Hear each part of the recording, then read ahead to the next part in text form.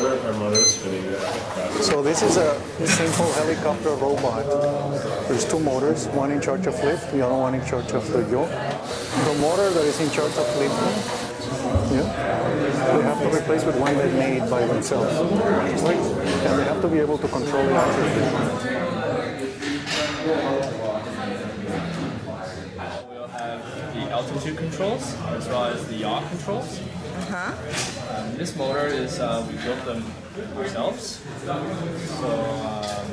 we did all the water jet cuts, the 3D prints, the circuit board. We have 5 3D printers that we make available to students to print during lab hours.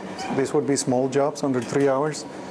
You can see what's going on right now. Everybody's printing different parts of their little robots.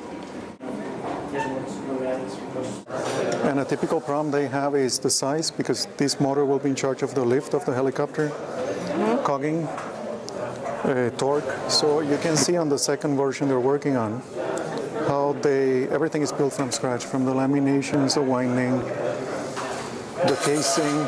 Typically they would prefer to do 3D printing for the casing, but of course everything inside has to be made with metal. All of your motors are nice and clean. It's half the weight of this, and it's also spinning 10 times faster. What's the RPM on this? Fastest, yeah, 18. This is really tremendous job. We do it. We'll lift up, 180, dip down a bit, come back up, turn back around, and land. Oh, okay, so it's just visiting. Yeah, visiting, exactly. Yeah, it turns around.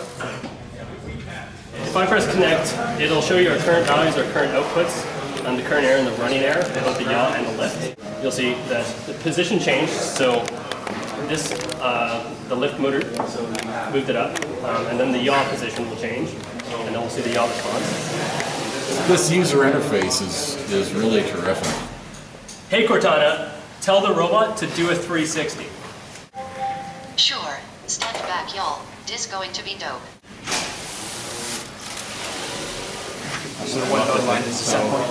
So one of the lines represents the set point, one of the lines is the other angle. So right now it's turning, it's going to raise the slope up and down, which is the blue lines. Okay, so you just hold it up and down. Yeah, sorry. So hit PID on and then use the joystick for this that we mainly had implemented. That's cool.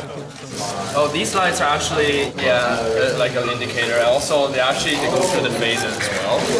So if we unhook the actual phase, we can see how the controller is working as part of the diagnostic process. So we have 6 LEDs down there. Nice. Oh, that's a nice feature, actually. We have LED with custom motor for a system model.